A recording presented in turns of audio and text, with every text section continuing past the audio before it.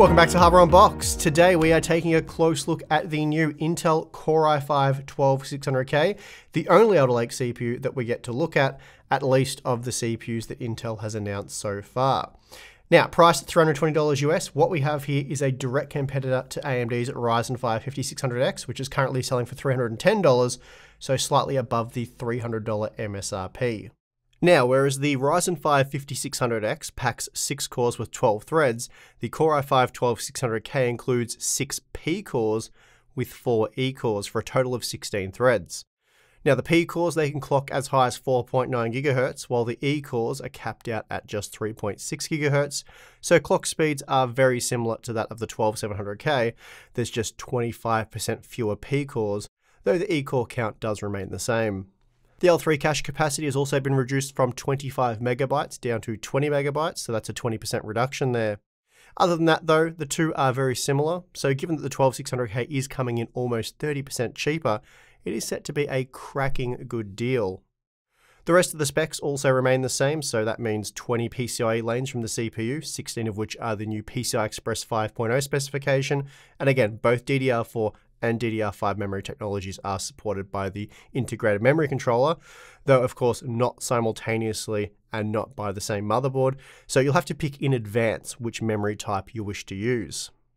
Stock memory support though does include either DDR4 3200 or DDR5 4800, and recently I looked at DDR5 6000 performance with the Core i9-12900K and found that for the most part this new high-speed memory offers very little in the way of extra performance when paired with an Alder Lake CPU. And this led me to conclude that for just about all potential 12th gen customers, they should ignore DDR5 and just go with DDR4. That being the case, I'm not going to invest time testing the 12600K with DDR5 memory, given the memory itself costs more than the CPU. If you want to know what that memory technology delivers for Alder Lake, then do please check out my 12900K review.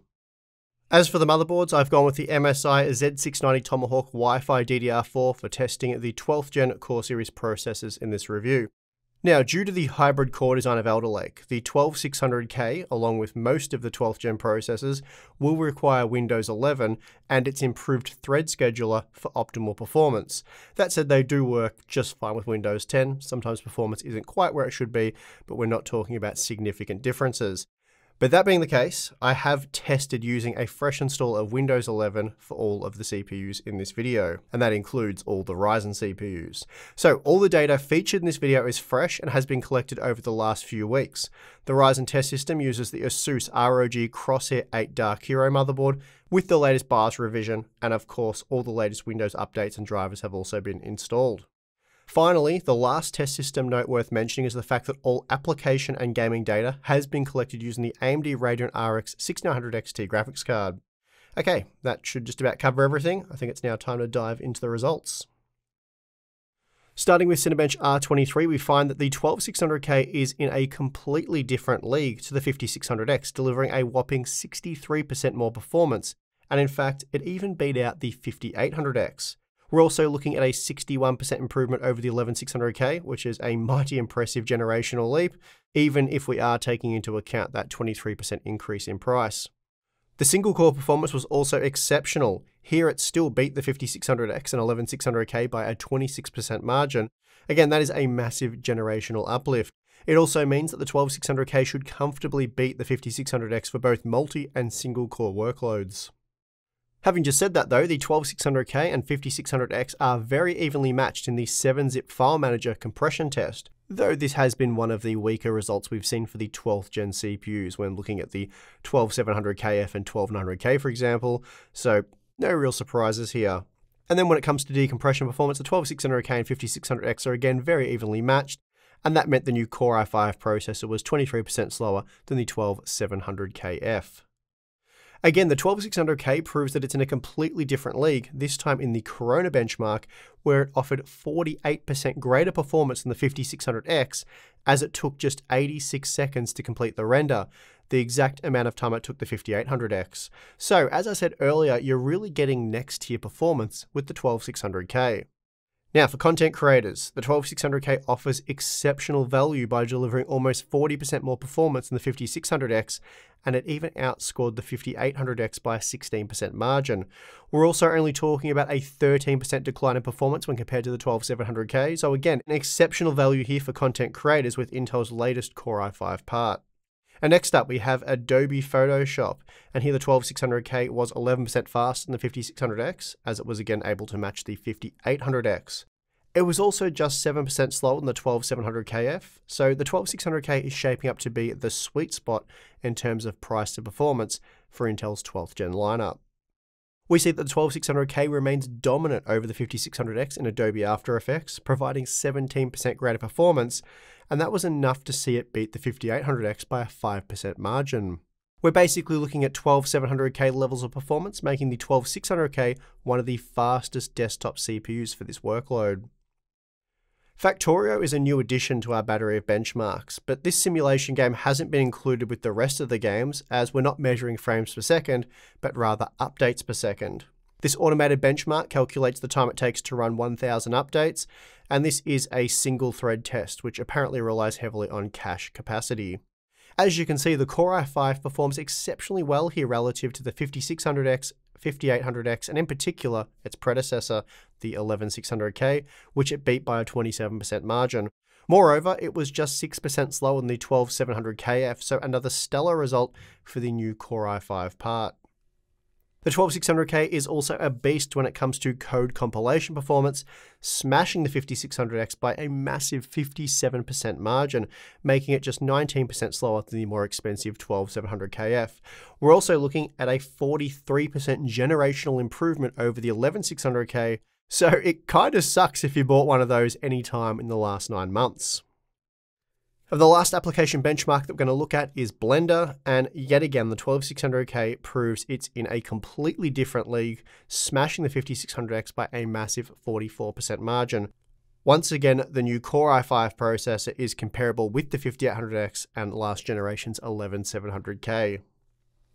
Now, a massive problem for the Core i9-12900K was power consumption, though we found this was far less of a concern for the 12700K. Well, with the 12600K, it really is no concern at all, as this processor pushed total system usage 46% higher than the 5600X, but it also delivered 44% more performance, so in terms of efficiency, they're about the same. Moreover, the 12600K matched the performance of the 5800X, and here we see total system usage is roughly the same, so Alder Lake's power efficiency is far better than we first thought. Now, when it comes to cooling, I've used the Corsair iQOO H115i Elite Capellix for our temperature results, rather than the bigger 360mm MSI model used to cool the 12700KF and 12900K. Using this more modest 240mm AIO, the 12600K peaked at 71 degrees for the package and 72 degrees for the cores, and these temperatures were reported in an enclosed Corsair Obsidian 500D case in a 21-degree room after 30 minutes of looping the Cinebench R23 multi-core test. So that's a very reasonable temperature that makes the 12600K comparable to the 11600K or 5800X, and it also means with a 240mm AIO, we do have some thermal headroom for overclocking, and this is something I will explore in future content. Okay, it's time for the all-important gaming benchmarks, and we're going to start with F1 2021. And again, for all of this testing, we're using the Radeon RX 6900 XT, typically with dialed down quality settings at 1080p. So here the 12600K enabled 373 FPS on average, with a 1% low of 260 FPS. When compared to the 5600X, we find that the 12600K is a bit of a mixed bag, offering 5% stronger 1% lows with 5% slower average frame rate performance. Overall though, performance is much the same between these two processors, along with the 5800X and 12700KF. Moving on to Rainbow Six Siege, the 12600K is less impressive here, despite pushing up near 400 FPS at all times with an average frame rate of 511 FPS. Basically, this meant AMD's 5600X was 10% faster, though how much that even matters is hard to say, given all CPUs tested were capable of pushing extremely high frame rates in this game. The 5600X and 12600K delivered basically identical performance in Borderlands 3 with no more than 2 FPS separating them. Both were quite close to extracting the most amount of FPS possible from the 6900 XT under these test conditions, so needless to say performance was excellent.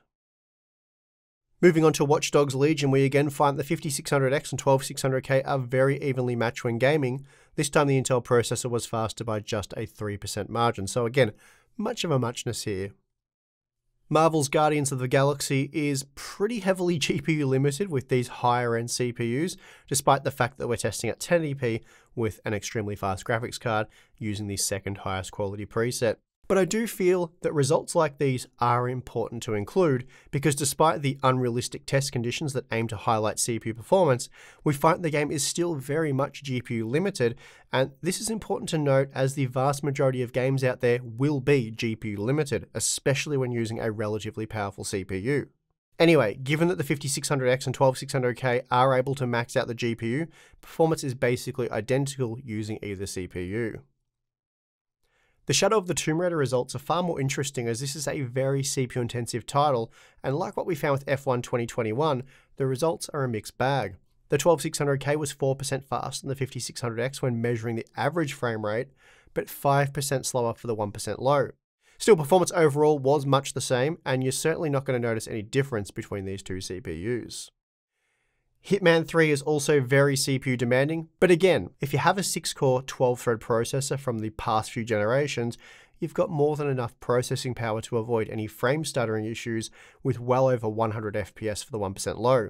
That being the case, the 12600K crushed it with 166 FPS for the 1% low and 192 FPS on average, making it 4% faster than the 5600X. So again, basically the same gaming performance from these two CPUs.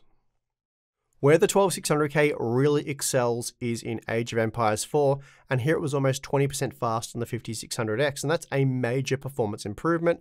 It also meant the new Core i5 part was a good bit faster than the 5800X and 11700K, so a really strong result here from Intel.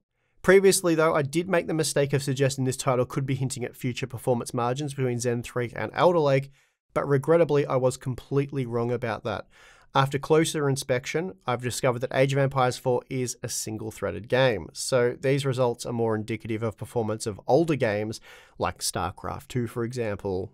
Basically, what we're looking at here is the strong single-core performance of Alder Lake. The 12600K was 26% faster than the 5600X when measuring single-core performance in a Cinebench R23, and we're seeing that translate to an almost 20% win here.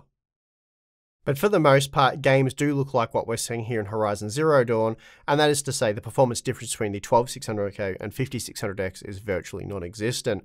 The 5600X was 5% faster when comparing the average frame rate, but 3% slower for the 1% low, so again performance is virtually indistinguishable, or really it is indistinguishable.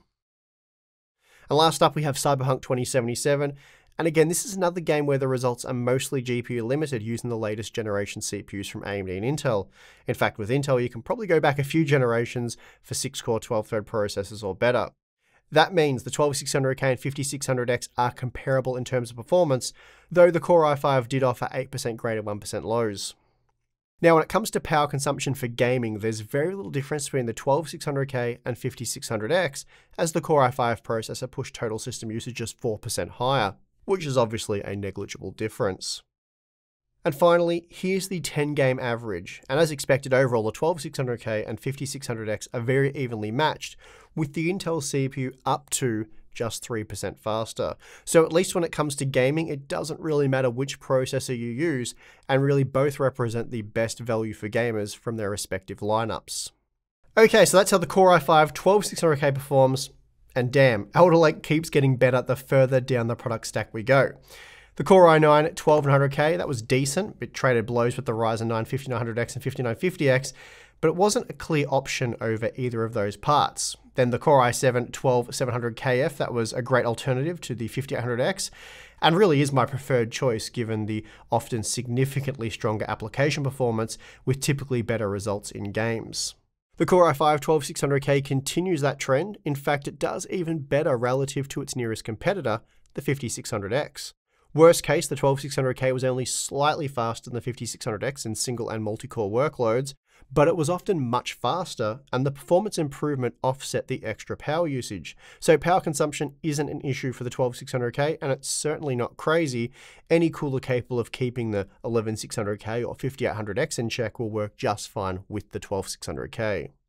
Then when it comes to gaming, the 12600K and 5600X are very evenly matched, especially in modern games that utilize many cores. Where the 12600K has a real advantage though is for older games, like what we actually saw in Age of Empires 4, that really only tax a single core. Here the superior single core performance of Alder Lake is put on full display, boosting frame rates by around 20%, again as seen in Age of Empires 4. So looking just at the CPUs, the Core i5-12600K for $320, or the Ryzen 5 5600 for $310, I've got to say there's basically no way I'd go with AMD if I were building a brand new system or upgrading my platform. Obviously, if you have a Zen Plus or Zen 2 CPU and you're looking to boost performance, the 5600X is a decent option and really by far your best choice, short of the 5800X or 5900X, for example. But for those of you starting over, I'd personally ignore Zen 3, especially at the current prices. The only hiccup for the 12600K right now is motherboard pricing, and that can swing the value equation in AMD's favor, at least until cheaper 600 series chipsets arrive. Right now, the cheaper Z690 board I'd consider is the Gigabyte Z690UD DDR4 at $200 US, and really short of any actual testing, it's still a bit of an unknown quantity, that motherboard, but I hope to address that soon. Then for the 5600X, there are a number of cheaper motherboard options, such as the X570 Tough Gaming Wi-Fi, which can be had for $190 US. Not a huge saving there, but then of course we do have B550 for that. Assuming you're happy to drop PCIe 4.0 support for 3.0 from the chipset, there are a good number of quality B550 boards priced between $110 and $150 US, such as the MSI B550A Pro, the MSI B550M Bazooka, Asus Tough Gaming B550M Plus, MSI B550 Gaming Plus, MSI B550M Mortar, and the MSI B550 Tomahawk. So mostly just MSI B550 boards then. Not sure what's going on with pricing and availability from Asus and Gigabyte, but we do know from first-hand testing that those MSI boards are very good. The MSI B550M Bazooka for $130 is probably one of the better quality options there, but I also really do like the MSI B550 Tomahawk for $150, and I think it is well worth the extra $20. It's also a better matchup for the Gigabyte Z690UD DDR4. So in that example, AMD is $50 cheaper on the motherboard side, and that means overall the 5600X plus B550 package is $60 cheaper, though we're only talking about a 12% discount when combining just those two parts. That said, we could opt for the MSI B550M Pro VDH Wi-Fi, which would make the AMD package almost 20% cheaper. So this certainly does tip things in AMD's favor when it comes to the value equation. Well, sort of. Remember, prior to the release of Alder Lake, I wasn't even recommending the Ryzen 5 5600X. It's just not a good value part at $300 US. In my opinion, it needs to be more like $250 US at most, $200 US if AMD wants me to recommend it over anything Intel has. And the reason being, if value is your focus, then grabbing the Core i5-10400F for just $180 US really is the way to go. Throw it on the $100 MSI B560M Bazooka, and you've got a great gaming combo for less than the price of the 5600X. So if you're on a tight budget, that very clearly is the way to go, but if you've got another $200 to spend on the combo, I'd go with the 12600K on an entry-level Z690 board, or hold out for the cheaper B and H series chipsets. In my opinion, Intel really does have AMD in a bit of a tight position at the moment. Of course, AMD does have many options, so it will be interesting to see how the red team reacts, if indeed they do. For now though, the Core i5-12600K is my go-to CPU at the $300 price bracket, and that is going to do it for today's review. If you did enjoy the video, then hit the like button. You can subscribe for more content because we'll be doing many more big head-to-head benchmarks with Zen 3 and Alder Lake, and investigations into stuff like Alder Lake memory scaling and disabling E-cores, and maybe some resizable bar testing comparing both platforms. A lot of stuff coming up on the channel, so make sure you are subscribed for that. Also, if you would like to support the channel and allow us to buy other CPUs when something like maybe the 12400F finally comes out, we'll be able to buy that and all the other stuff we do on the channel. So to do that, Patreon or Floatplane, Yeah, the two things, the links for those are in the video description, and you will get access to our exclusive Discord server, monthly live streams with Tim and myself, where you can ask us questions live. We will be doing that later this month. Q&A stuff, behind the scenes content, a lot of cool things there. So if you're interested, links for those are in the video description. But yeah, I'm going to get some rest. It's been a long slog over the last 2 weeks getting the 3 main Alder Lake Day 1 reviews done. Very happy to have it done, and very happy to see that we have some great competition in the CPU space, so that is always exciting.